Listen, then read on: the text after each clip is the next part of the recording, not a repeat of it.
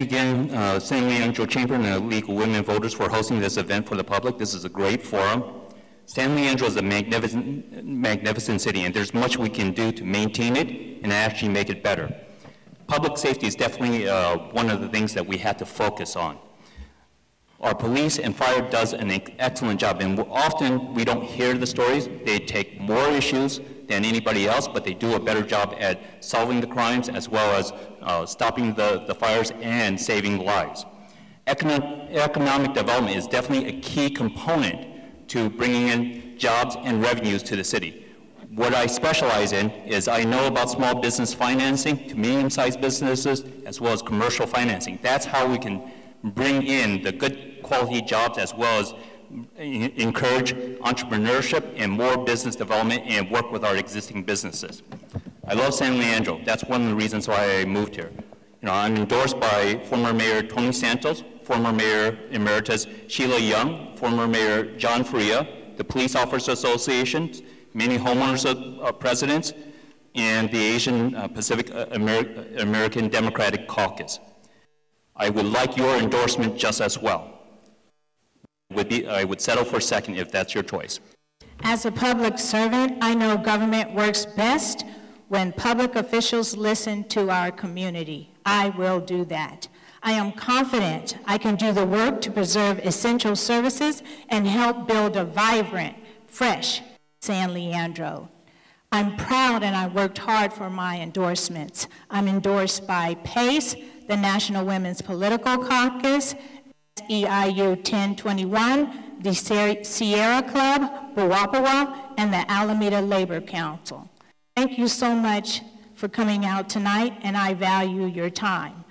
I have just one more thing to say. Please remember to vote on November 6th, and I'd be honored to have your first or second choice vote. Thank you. Thank you guys all for coming tonight.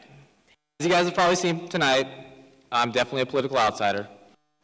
The questions, you know, my answers are a little rough. I give it my best.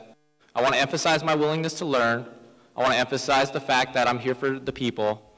I'm representing you guys with no endorsements, because I believe endorsements, campaign donations, things of that nature, those lead to promises. And as we've seen these promises in Sacramento, in Washington, D.C., in the city of San Leandro, they're going to lead to people influencing other people's agendas.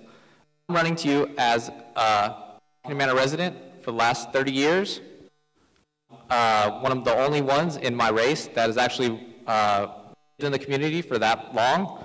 Some of us just recently moved here, okay? How are you going to represent a district if you just recently moved here last year?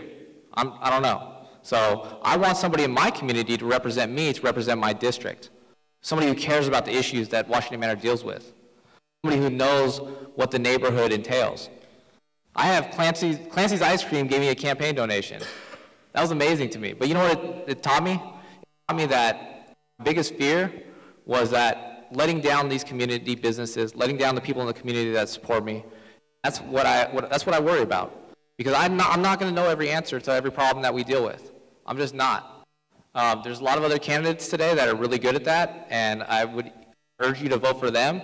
But if you want somebody who's going to represent you from the heart, if you want somebody who's going to represent your families, represent the seniors, represent the city of San Leandro, somebody who loves the city of San Leandro, then I would say give me your vote.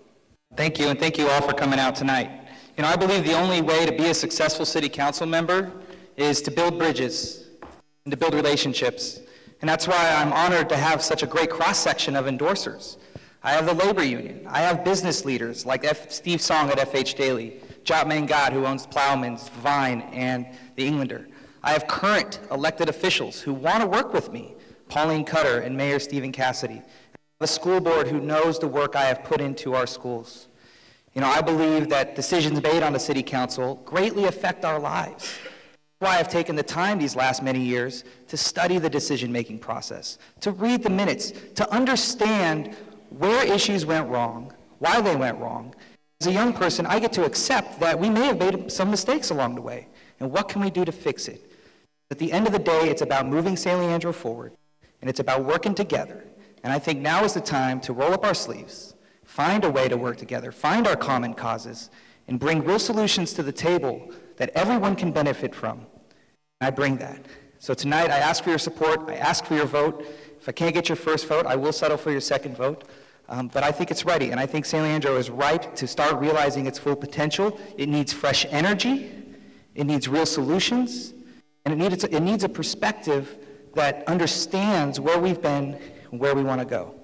And I think I can do that for you. Thank you.